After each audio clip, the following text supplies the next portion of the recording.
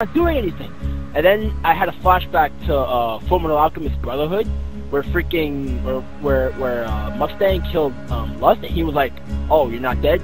Again. So I had a flashback to that, so I was like, you know what, let me try that. Again, stab. Again. Then sooner or later he fell. So I was like, oh shit! And I started pelvic thrusting in midair. I don't know why. I just got so excited.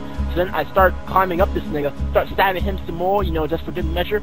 And I finally get onto the top of his head after so many fucking attempts. I get onto the top of his head, stab him a few times, and by a few times I mean like 30 times, because this guy, he kept moving around so much, he made it so difficult for me to stab him in the head. So sooner or later, I stabbed him in the head, again, fake ass blood everywhere that turned into dust instantaneously, which was hilarious, because, what do you expect? It's an old ass game. At that time, that's how graphics work, but whatever. So I stab him, he dies, depressing, sad-ass music. But, yeah, beat him. And then those tentacle shits, I always try to run away from those tentacle shits, but they get me anyway. There's no point, I just kind of stand there and let it happen. Good times! Shout out to Colossus. The tentacle shit, man. The hentai shit.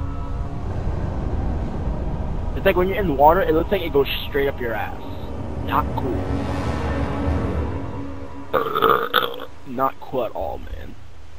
They're cosplaying people like Cammy, where all it is supposed to be is ass, but you got your tits hanging out. Like, what the fuck? Goodbye, friend. If you shop anywhere else, I'm on a rant spree today. Where we gotta go? Reach Hyperion.